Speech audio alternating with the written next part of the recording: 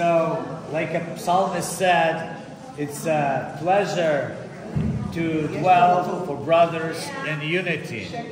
And now we are sitting in a small church and we can talk about miracles that happen in this place. We talked in the bus about Elijah, and now when he gathered all the priests of Baal in this place, he asked them, there is no reason that you will be humble on the two lakes.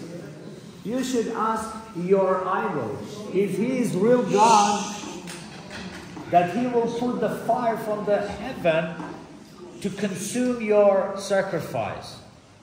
And the worshiper of Baal whole day were asking and begging the Baal that the fire will come from the heaven, but nothing.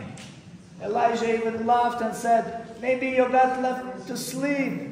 And wake him.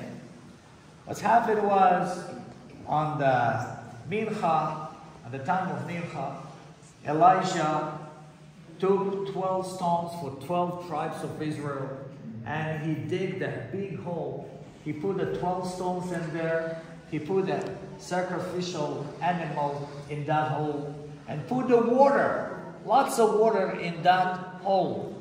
And as soon as he asked Almighty God to bring the sacrifice, to consume that sacrifice, the fire came from the heaven and consumed that sacrifice. And that was a miracle. And immediately, Elijah took his sword and beheaded 400 prophets of Baal. And he was in shock. Imagine a person who kills so many people because of God. So he had a zeal to do that. And as soon as he committed that, he would say, in your words, but the scripture says differently, and he ran away. Can you imagine, from this place to run to Beersheba? How many kilometers it is? About 400. No, 300. 160? Mm-hmm. Okay. So, 160 kilometers from here to Beersheba. In Beersheba, he was so tired and went to sleep under the branch bush. In Hebrew, it's roten. Yeah, roten. You know, and Bedouins, when that bush is blooming, Bedouins collect the pattern of the flower, and they burning that pattern and making a beautiful cake. And it's called in the Bible Ugat Yitzpah. Ugat Yitzpah.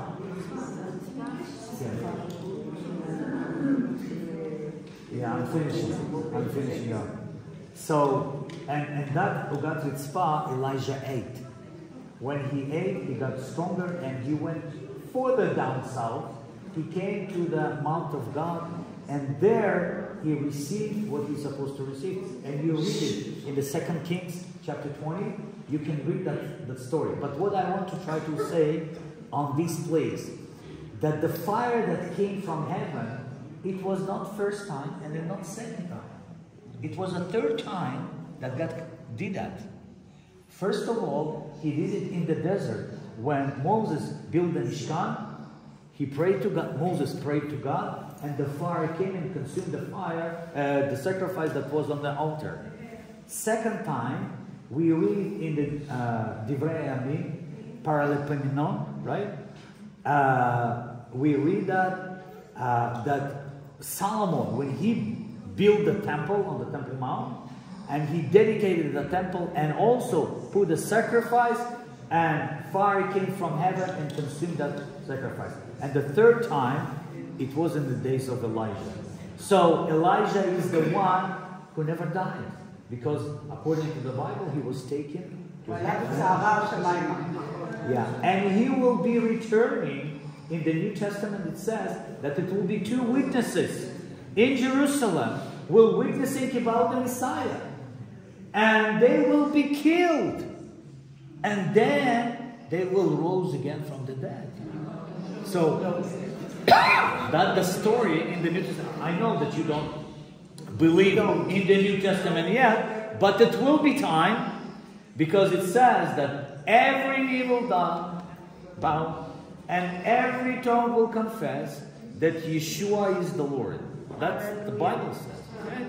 It will be time, not for you yet, but according to the New Testament, it says that it will be, that all Israel shall be saved.